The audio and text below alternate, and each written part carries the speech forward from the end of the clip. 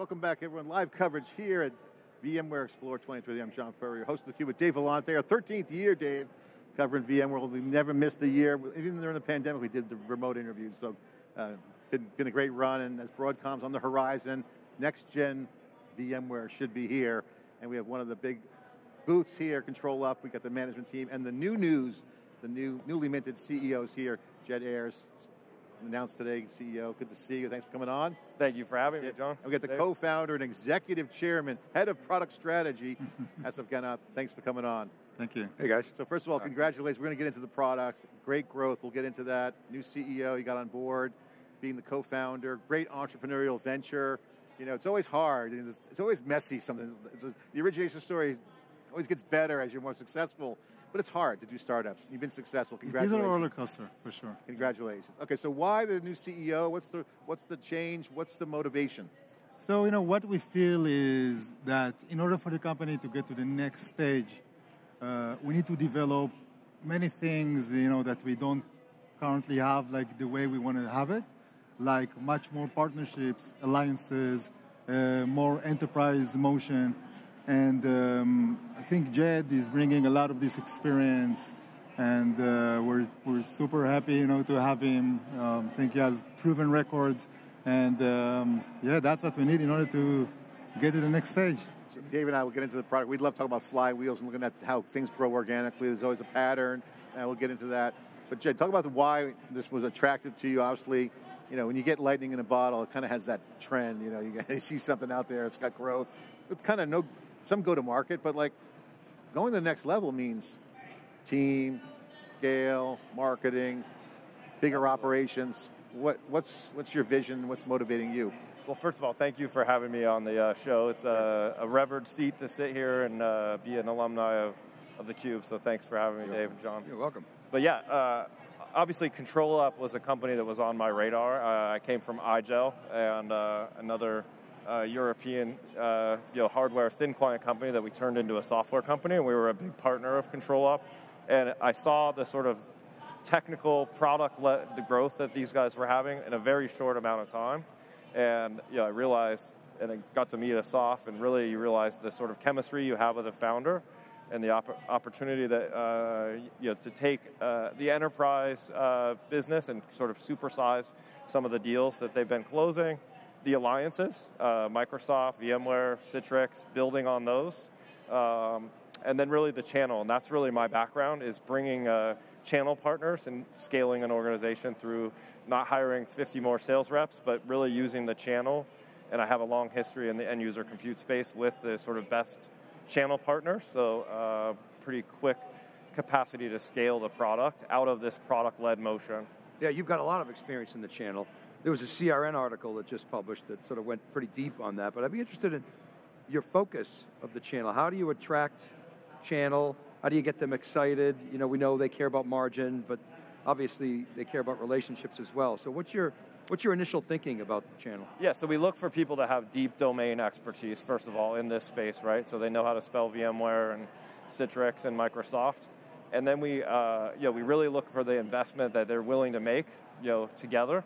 And build a plan, and so both sides are going to benefit, and it's really about building recurring revenue for these solution providers. So obviously a lot of them are looking at managed services, they're looking at professional services, and they're looking at the program. So both the technology as a differentiator for their practice, and the economics of being that recurring revenue. So that's what we look for, and there's a short list of them that really are the best of the best in Europe and in the US, and I have most of them on speed dial. Let's talk about the domain. How you guys think about your market? How do you talk about it, phrase it, define it? The market is digital employee experience, and many people, confuse that with APM, but this is actually the way for the enterprises to make sure that their employees are getting good experience from the dozens or hundreds of applications that they're using. And I think, what we see in the recent years is like a constant transition from like measuring uptime to measuring the real employee experience. How does the employee feel when he uses the line of business applications, etc. Being able to quantify it, track it, and optimize it. And that's what we've been doing, for many years. Our concept is to support any type of desktop, any type of any application at any location. The market is just becoming harder and harder as people, work in a hybrid model from home, from office, from the train. It's becoming much more difficult to support those employees and making sure that, they get the experience they need. And that's where we come to aid those. What was the origination idea? Was it because the change was so rapid with the infrastructure and the tools? Was there more tools, less platforms? Was there too many platforms? What was the problem? What was the main problem? Well, I think the main problem was lack of visibility. Okay, it's very difficult to get good visibility with all those technologies that are out there. Okay, I mean, if you look at any large organization, they have some investment in virtual desktop, either VMware or Citrix, cloud desktops, okay, Microsoft, maybe something else. They have those physical desktops, and just very difficult to understand what's going on. Okay, like what kind of performance I'm providing to my employees. So I think this is how we started to provide visibility, and then very soon after that we started also providing like automation and optimization tools to not only be able to see the problem, but actually to fix the problem and to make the experience better. What was the customer experience, competition like at that time? Was it fragmented? Where did you guys hit the bullseye right? What got right there vis-a-vis the competition? So, obviously we always had some competition. We started from the virtual desktop infrastructure, okay, and we became like the best product in that field. And then later on, we just expanded, to other areas as well.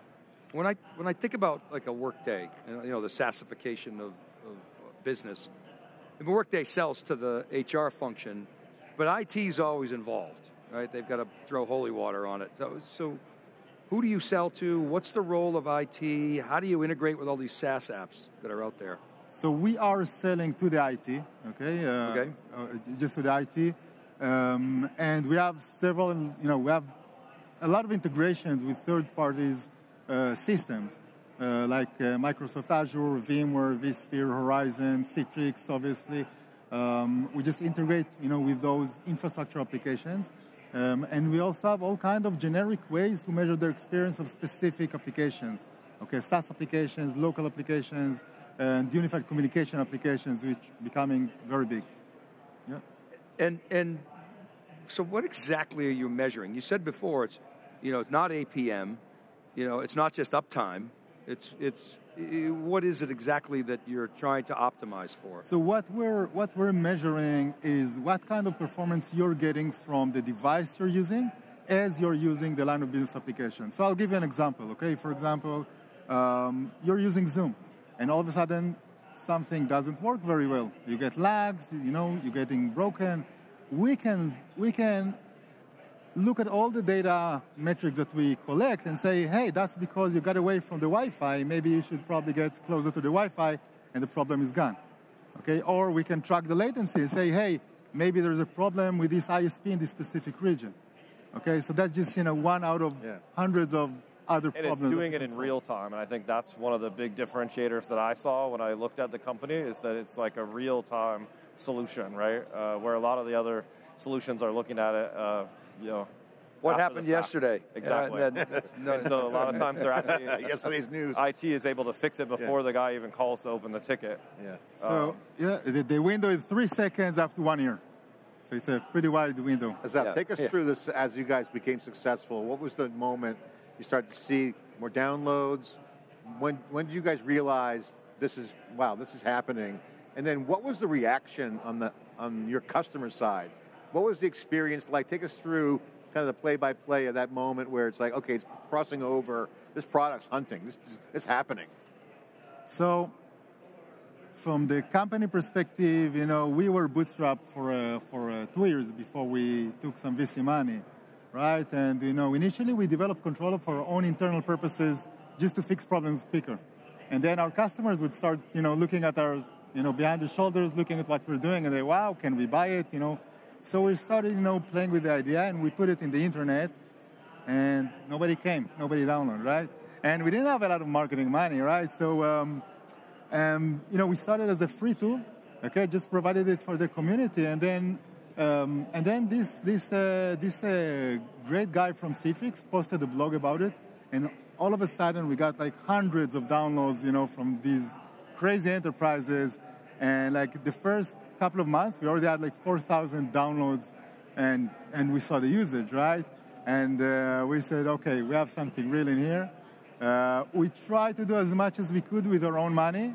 It was very difficult, and then we decided to take some VC money, and that's obviously, a decent amount of VC money too, right? You raised what, 140 million? Is that about right? Yeah, is that a current number? Yeah. Okay, and so what are you doing with the money? Where are you applying it? Oh, we're just sitting on it. Yeah, that's nice if you don't need it. So the reason we raised the last round is mainly for inorganic growth, expansion. We have the DNA of being very mindful to expenses. Yeah. Okay, so not to say we're almost cash flow positive. Yeah. You got a war chest. Huh? You got a nice war chest. Yep. Make some acquisitions. It's a good market for acqui-hires right now. You're in a buyer's market. I agree, and stay tuned. We have Okay. we'll have. It's really about building a platform, right, and being able to tuck some of these things in. And this is what our partnership is about, where he can really focus on that platform, and I can focus on making sure the world knows about it. Jay, let's get into the economic side of obviously the channel selection, the go-to-market, indirect versus direct sales. You mentioned that earlier. It's expensive to go direct sales. You don't really need it here, do you? You got a platform and you got a product that's easy to use. That's kind of like a perfect channel product. And the channel partners also have all the vendors that you want to manage. So they're kind of in the mix. Was the reason? Yeah, there's 100 million seats of VDI sitting out there. We have about 4 million that are using our product today. So there's a lot of headroom to the VDI space was very channel led in terms of who installed all that, and so really bringing the channel along to help us grow that VDI side, but then also going on to the physical side, right? We the fastest growing thing in the portfolio today is this Edge acquisition that Asaf made back in 2020, and so this this is actually the other part of the channel, right? Is more of the people that are interested in looking at the physical devices as well. So your TAM is those 100 million VDI seats, plus the Edge, right? Which is another 700 million. I was going to say it's like pretty big. I was going to say triple, but it's 7x. So the expectations for some pretty significant ARR growth in the next 24 months is there, right? Like as we add in the channel, as we add in more of an enterprise selling motion. We hired the enterprise sales leader from Citrix. He started the same day as I did yesterday, Tom Holland. Yeah. He was managing $1 billion book of business for Citrix, so he kind of knows where a lot of those bigger Citrix customers are that would love Controlup. When the show floor opened yesterday, John and I were walking around. First of all, we were impressed and surprised at how packed it was, and it was filled with customers. It wasn't just a bunch of booth people, but we went by your booth. There was some cool demos, but you had a good-sized booth, and it was packed. Yeah, we did hundreds of demos yesterday, and we're quite thrilled with the number of people at this show. I don't know if you know the number. I think it's in excess of 10,000 people I would here. say it's around 10, maybe. 10, 12, I think. Yeah, 10, 12. What did you guys do at the booth? What was any news that you guys had there? What was the news? You mentioned the Edge. That was part of the news here, right?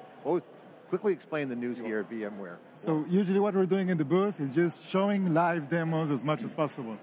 And that's working for us the best. We get people excited, and then we follow up on these leads, and we feed on them, for the next year or so. Yeah.